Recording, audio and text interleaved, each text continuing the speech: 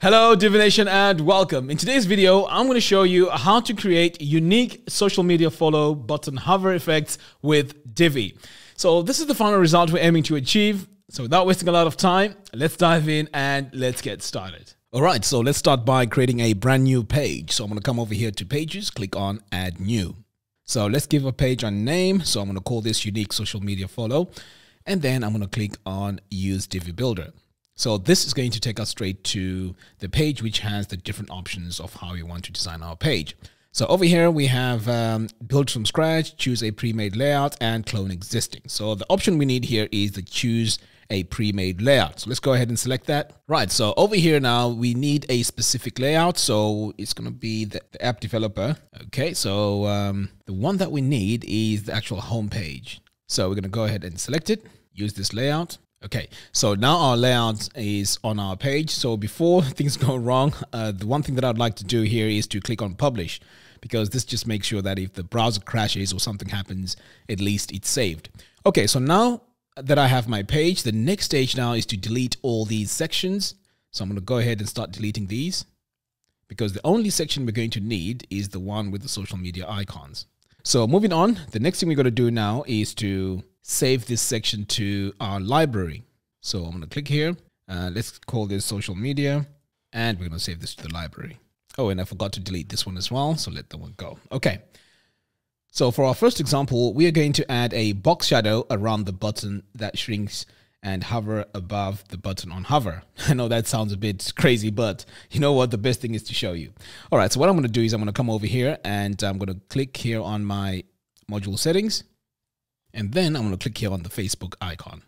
Next, I'm going to come over here to background, and I'm going to copy this background color. So I'm just using a shortcut. It's Command C. If you're on a PC, it's Control C to copy. Now let's head over to the design tab. So I'm going to click here on design. And the first thing we're going to do here is to go to our box shadow. So I'm going to click here on box shadow. We're going to choose our shadow style. So I'm going to go with this one here. And then we just need to update all these settings. So we are going to start with our box shadow vertical position. So we're going to start here at 0. And then I'm just going to add my hover effect. So to do that, I want to come over here to this arrow and then make sure you click on hover. And this is where we add our value of -46. Right. So do you notice that right now, as I'm on the hover tab, you can see that there's a shadow up there. And let me just show you there how it's working. See? Right, so the next thing here is to go to the box shadow spread strength, and we're going to start over here with 5 pixels. So you want to come over here on this arrow here and just make sure that you have your both tabs open. Okay, so we're going to start here with the default. We're going to set this to 5 pixels, and then we're going to come over here to the hover, and we are going to set the hover to a -16 pixels. And then finally, what you want to do is to come over here to the shadow color, and you want to add this RGBA value. So all you have to do is just drag the slider down and then just copy and paste these values. So that's what it looks like by default. And then when you hover, that's how it's going to look like. So now it's time to add the styles to the rest of the icons. Well, there is a quick way to do this, and this is by copying the styles and pasting them onto the other icons. So let me show you how to do that. So what you need to do here is to right click and then click here on copy box shadow styles like that. So we're just going to go back over here, and all we have to do now is to right click and paste item styles. So as you can see, as I'm pasting these are being applied to the rest of them. Great. And then finally, what you can do is to actually go into each and every one of these and change the colors. So let's say for the Twitter color, and all these colors here are going to be linked to the post in the show notes below if you want to use the exact same colors. So let me show you how to do it on one of them. So if I come over here on Twitter and then click on design, box shadow, this is where I can change my color. So I'm just going to click here on the eyedropper tool and then paste my color between the brackets like that. So I'm done here adding all my colors. All I have to do now is to save and save one more time. And I'm going to save the page. So now it's time to do the preview, and let's see how this looks. So I'm going to exit the Visual Builder. And now you can see here animation as I mouse over them. Okay, so let's move on to the next example, and this is changing color, size, and shape on hover. So I'm going to click here on Enable Visual Builder. All right, so in our next example, we're going to be changing color, size, and shape on hover. So what I'm going to do here is to click this plus button and add from library. So we're going to click here on social media and bring up our social media icons that we saved the first time. So I'm going to click here on my gear icon to enter my social media follow settings, and I'm going to start with Facebook. So I'm going to click here on this gear icon, click on background. So what we want to start off with is a gray, and then we want our social media color on hover. So I'm going to start by adding my color here. I'm going to paste it. And then I'm going to click this arrow here, click on the hover tab, and this is where we're going to add our social media color for Facebook. So I'm going to click here and paste my color. Okay, so as you can see here, it's going to start gray and then it's going to change the color on hover. So what you want to do is to go to each and every one of these and add the gray color and then the social media color on the hover tab. So let me just do one more example. So I'm going to come over here to Twitter. So I'm just going to copy this because that's the color that's going to be on the hover tab. Click here on this little arrow, click on the hover tab, and then back here on the default, this is where we're going to add our gray color. Okay, we're going to go back again. So you want to continue doing that for the rest of these social media icons. So as you can see here, they start off with gray and then they change on hover. So next, I'm going to show you how to change the size of these icons. So for now, I'm just going to save this and then I'm going to duplicate this because we're going to continue with the same sort of icons. All right, so I'm going to go back into my module settings. So let's head over here to our box shadow. So I'm going to first click into Facebook, design, and then I'm going to click on the box shadow. I'm going to choose the style. So here I'm going to start with my box shadow vertical position. Set this to 0. Box shadow blur strength. Set this to 0. Now over here on the spread strength, this is where we want to make sure it's set to 0, but 10 pixels on hover. So I'm going to click here on this little icon, click on hover, and I'm going to set this to 10 pixels. Right, so now we can see that we have a shape around this. So the next thing we want to do now is to add our color. So I'm going to click here on this eyedropper tool, and I'm going to add my value.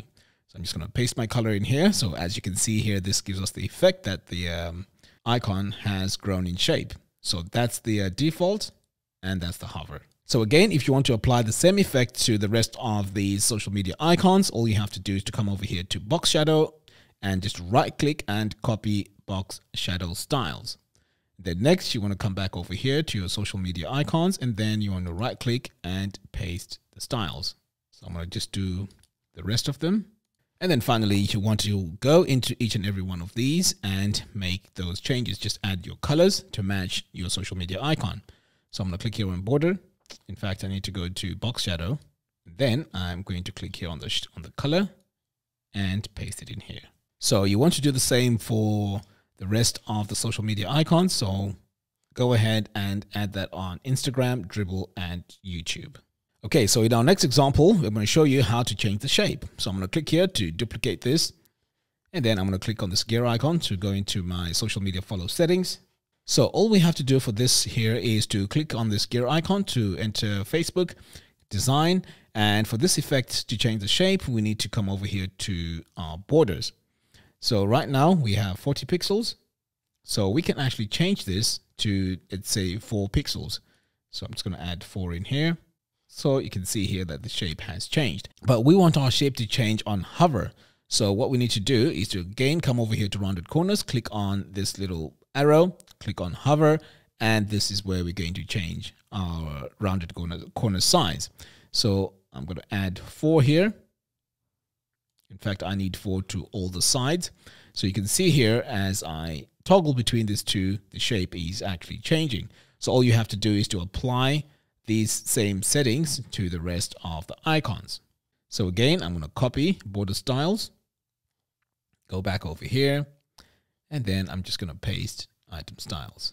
So after you've pasted the item styles, the next thing you want to do is to go in and change the colors as well. And then finally, we're going to come over here and save. Okay, so the next effect is going to be the filter effect. So I'm going to again click here on this plus button and add from library. Click on social media. So now I have my icons back. So what this filter effect does is basically it changes the color on hover on these social media icons. So let's go in and make these changes. So I'm going to click here on this gear icon to access my social media follow settings. I'm going to start with Facebook. So I'm going to click here on this gear icon, click on design, filters. So what we're going to do again here is to use the hover effect. So I'm going to click here on this little icon. But what we need to do here is to make sure we're on the right settings. So we need to be on the saturation. So I'm going to click here on this icon. And on the hover state, we need to be at 100%. And on the default state, we need to be all the way down to 0. So you can see here that the color has changed to a gray. But on hover, the color is going to come on. So let's make sure that this is set to 100%. So now when I toggle between the two, you can see that my color here is changing. So the next thing we want to do here is to go to invert. So over here, again, we need to click on this arrow. So on hover, this has to be at 0. And then on default, this needs to be set to 100. Right, so let's see what happens here. So you can see now that when the effect is on, this is what it looks like. So if you want to apply the same effect, all you have to do is to right click here, copy filters, and then we can go ahead and paste the filters here. Okay, so as you can see, my filter now has been applied to all these icons. All right, so let's move on to the fourth example, and this is where we get to do large colored icons with screen blend and filter effects. So let me show you how to set it all up. So I'm just going to save this for now. And again, we're going to click here on this plus button and add from library. And I'm going to click here on social media. So we're going to go into the settings here, and we are going to delete everything except Facebook.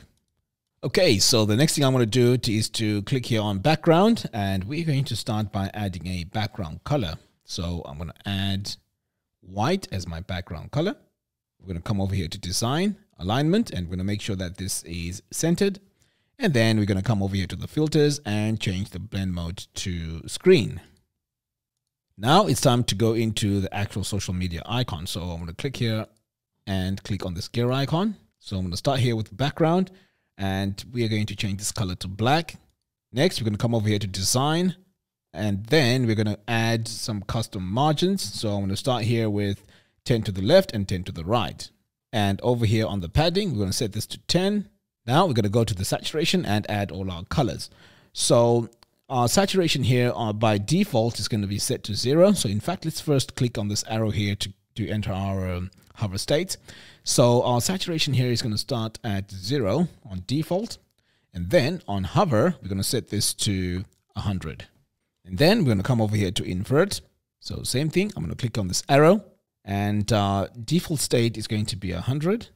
And our hover state is going to be 0. Now, if you don't want a circle, what you can also do here is to go to your border and change this to 4 pixels on all sides. So that's how quickly you can change this shape. So now I'm just going to save my settings, and then I'm just going to duplicate this a few times. So now you want to go into each and every one of these and change the social media icon. So I'm going to click here. And this one here is Facebook. So let's change this to Twitter. Go back, move on to the next one. And we're going to change this to, let's say, LinkedIn. Next, you want to go back again and make sure your background colors are set to black. So you need to do that to the rest of them. So once all these are set, the next thing we want to do here is to save. And then we're going to come over here to our row settings. So now we want to go to background and go to column 1 background color. So what we want to do here is to click on this plus button and paste our color in here. Now, if you want to use the exact same color as I'm using throughout this tutorial, I will leave a link in the post to this tutorial. Okay, so moving on, now that I have my color, when we hover on this, we should see a shape come through. So for now, I'm just going to go ahead and save.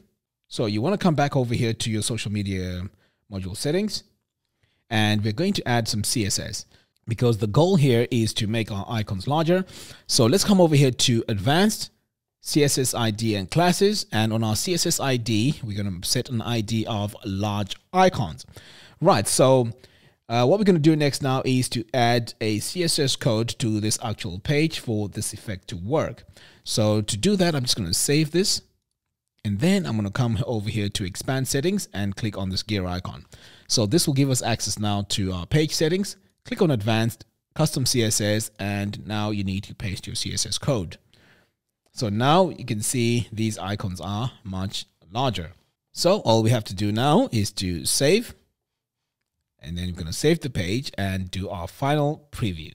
Exit the Visual Builder. And now when I mouse over this, you can see that it's inverting the color, and this is nice and big. On our next example here, you can see by just mousing over these, it's showing our color. And then here, this is the shape. And then over here, we have the dot on the top. So there you have it. Thank you all for watching. If you like this video, please give me a thumbs up and do follow us on our social media platforms. By doing so, you'll be notified every time we release new tutorials. Until next time, thanks for watching, and I'll see you in the next video.